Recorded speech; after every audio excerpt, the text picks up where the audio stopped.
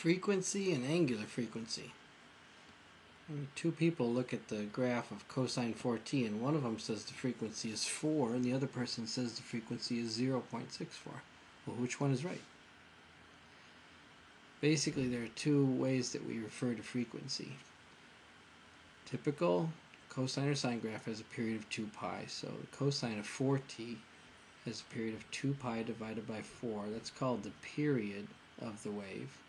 And traditionally you use the letter T for period, although we've been using T for trace, so be careful how you read that variable. It's not trace. Many people describe frequency as the reciprocal of period. Instead of 2 pi over 4, it's 4 over 2 pi, and that's 2 over pi, but that's the cycles per second. How many times does that wave repeat in 1 second? The angular frequency is how many times the wave repeats in 2 pi seconds, cycles per 2 pi seconds. And that's 2 pi times the frequency we described above, or in this case 4. So here's a drawing of cosine of 4t over almost 2 pi and then another period after that. 2 pi is the natural period of a cosine wave, but you see the cosine of 4t, you see 4 waves in 2 pi seconds.